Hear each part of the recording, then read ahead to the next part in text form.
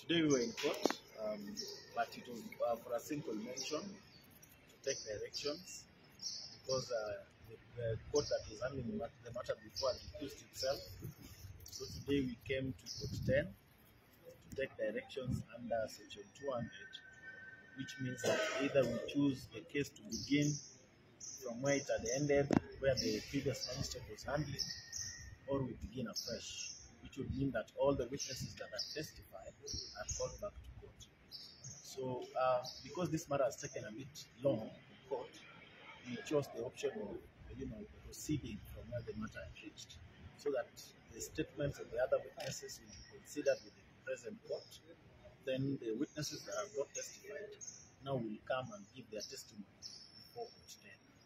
So that in a simple language is what, and the reason why we go to today. So we've been given another date of 17th of July. Now that will be a hearing date, where we expect the witnesses to be brought, all of them. Then now we can proceed. Thank you. Thanks. Wakili, tumemaliza. Pengine you can just tell Kenyans the law firm that you work with. My name is Apollo Bwana Hillary. I practice in the name and style of Apollo Champion and Company Advocates. We are 2 Towers. Thank you, Wakili.